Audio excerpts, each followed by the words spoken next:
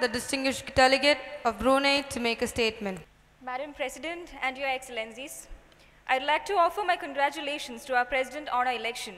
In doing so, I assure all our fellow members of Brunei Darussalam's continued strong support for the United Nations.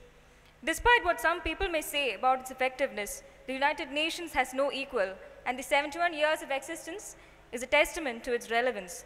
With a membership of 193, the expectation is inevitably high on what our organization can do to address ever-increasing range of issues. So I'm pleased that our new development agenda has encapsulated most, if not all, of these concerns. The Sustainable Development Goals build on the success of the Millennium Development Goals and aim to go further to end all forms of poverty.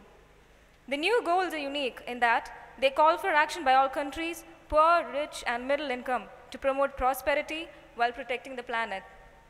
They recognize that ending poverty must go hand in hand with strategies that build economic growth and addresses a range of social needs, including education, health, social protection, and job opportunities, while tackling climate change and environmental protection.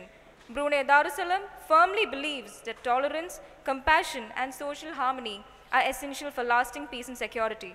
This has resulted in the close-knit community we have and enjoy today.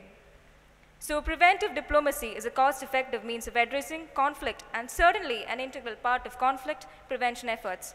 I'm of the view that we must enhance our political will, mutual assistance, cooperation under the banner of United Nations in order to collectively address the challenges facing us.